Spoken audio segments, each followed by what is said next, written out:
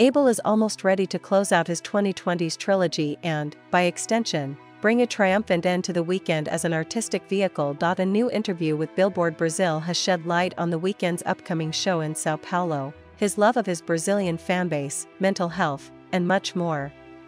But one of the most exciting parts of the conversation was the details that he spread around the piece about his next album, Hurry Up Tomorrow.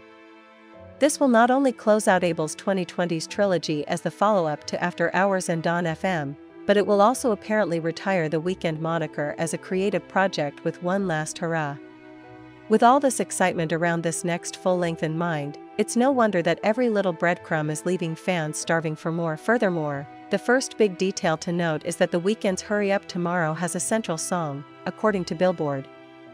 He apparently nicknamed it Frankenstein for how its sonic fusions didn't take away from the essence of the record, although that might refer to HUT as a whole.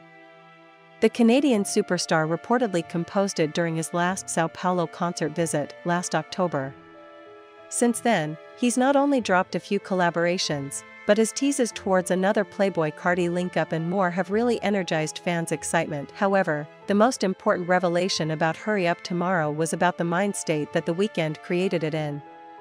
"There is always pressure to surpass my last project," he expressed. "Growth is important.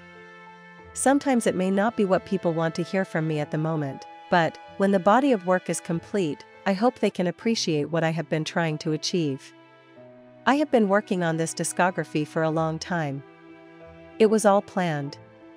Meanwhile, The Weeknd also spoke on his remarks about facing the abyss shortly after announcing this year's Brazil visit. "It can mean many things," he shared. "For me, it is something very specific," he says in the interview, in a mysterious mood. "I faced it long enough. Most of the time, I overcame it. But I work on it every day. I hope that, my music, helps others face and overcome the abyss, too."